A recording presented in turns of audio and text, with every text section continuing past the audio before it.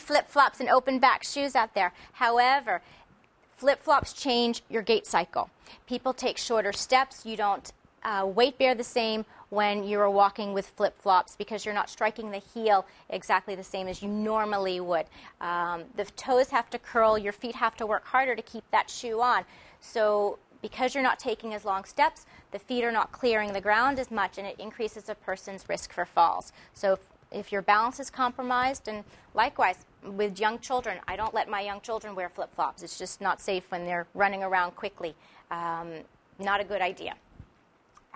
Heels. If you're going to wear heels, make sure they have a thick heel. Those skinny stilettos, not a smart idea. To have all your weight balancing on top of those really narrow shanks is not too smart. Number 5, turning safely, and this is a big one. As we get older and our balance reactions change and our gait may slow down a little bit, people still turn as they normally do. You're walking along, your friend sees you up ahead, and they're calling your name. They're going, "Hey, Joe." And you quickly turn around to go see who that is or who's calling your name. What happens when you turn around quickly, your feet are still planted on the ground. You're moving quickly, so momentum keeps pulling you, and you're turning with your shoulders first. What can happen is your feet can cross, and you could fall down. What I tell people to do when turning around is to turn from the hips, turn from the pelvis. Move your feet first, and then let the shoulders follow. Because then you're moving in one line as opposed to swinging your upper body, and then the lower body hopefully will stay planted on the ground and not twist around and fall.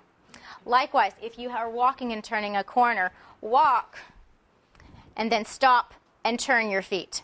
Okay, don't keep walking and hugging corners, because that's when people start bumping into walls and they're complaining about being bruised through their arms in black and blue because they're bumping into walls. On the back. Number 4, have your medications reviewed at least twice a year by all of your physicians. This is really important because medications can contribute not only to balance and muscle weakness, but also lightheadedness and dizziness. And it's very important that a person's physicians, that all the physicians that are treating that person know what that client is taking. Because sometimes the cardiologist may prescribe something and the internist doesn't know it, and he may prescribe something different. And medications, when combined, can have and then they can accelerate or decelerate the effect of other medications. So it's really important that all doctors know what you're taking and so forth. Maybe even reduce some of what you're taking. Number 3, drinking water. Really, really important. A lot of people come into the clinic. They will report that they get lightheaded, they get a little dizzy and so forth. And drinking enough water can really reduce that. As we get older, our thirst mechanisms are not as strong as what they were when we were younger. So you've all heard that by the time you're thirsty, you're already dehydrated. Well, add 20 or 30 years onto that, and you're even more dehydrated. So what I tell people is drink at least 5 8-ounce glasses of water a day. You know, it doesn't matter necessarily if it's Crystal Light or water, just better that it's not a carbonated beverage, so forth. That can make a big difference in reducing a person's lightheadedness and dizziness. It's also important for people who are taking a lot of medications. You want to make sure that you're drinking enough water so that there's not a medication buildup in your system.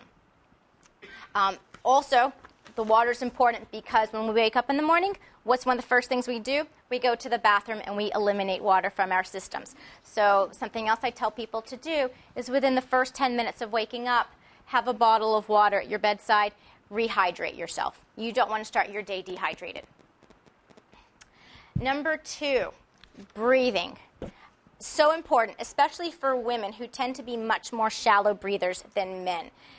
We're so busy doing so many different things, coordinating family, coordinating where we need to be, doctor's appointments, that we sometimes forget to breathe. And that's important for our posture. It's important for reducing dizziness. It's important for reducing lightheadedness.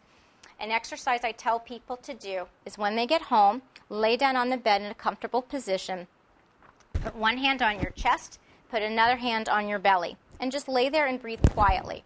And see if one hand rises more than another. And that will tell you, if you feel your chest rise a lot more, you're not breathing enough through the diaphragm. You're not breathing through the belly enough. Likewise, you might just be breathing through the belly, and your chest may not be rising a lot. So do that exercise, and then see if you can get them about equal. You want both to rise, not just one.